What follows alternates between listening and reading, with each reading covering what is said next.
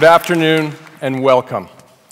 Thank you all for coming today. This is a big day and moment. You know, when you work on a project of the importance and scale of the One, you don't think about this moment, the launch date, or the ribbon-cutting ceremony for the start of construction earlier this month. It's not the end goal.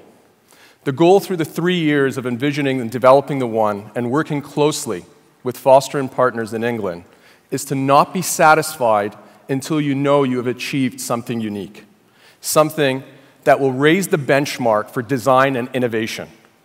We focused on the residents in the One, thinking from their perspective, how could we create an experience of living in the city that is completely new, that will heighten the homeowner's own relationship with Toronto, making them fall in love with this beautiful city all over again, high in the sky through the expanses of glass, in homes that reflect their identity and passion for the perfect balance of traditional and contemporary design, treating them with amenities and services that make urban life an absolute pleasure, giving them a sanctuary that provides an escape from the city at the same time that it engages with it.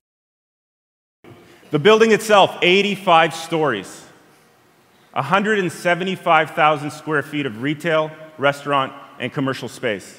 Every square inch of this building, Foster and Partners has thought of. A hybrid exoskeleton structure that makes the building 6 times stronger than a typical tower build. Ladies and gentlemen, when you see a building of this size, you expect 800 or 1,000 units. But then it wouldn't be a world-class building. It would be just like any other building in the city of Toronto. This is iconic. This is a landmark. How many units did we end up putting in here, Sam? 416.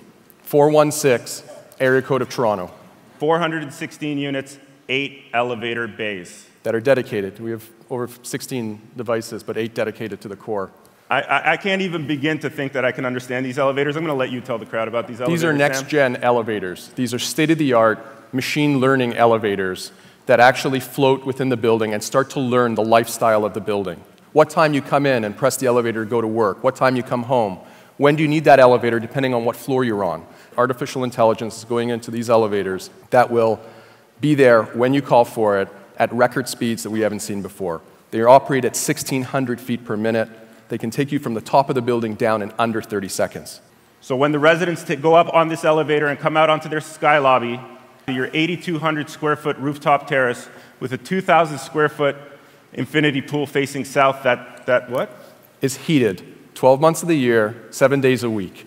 What would be more Canadian and more Toronto than to be the ability to use the pool in December, January, February, in any climate, fully heated to 104 degrees, snow melt systems in the terrace so you can walk off on heated floors at Yonge and Bloor with an infinity pool that completely flows into the streets. This is next generation emotional lighting that we've incorporated into the One. It is the newest technology in LED. You've seen it on the CN Tower, but you've never seen it like this. We are making history today. This is the new way that the international world will look at Toronto in terms of capabilities of residential real estate.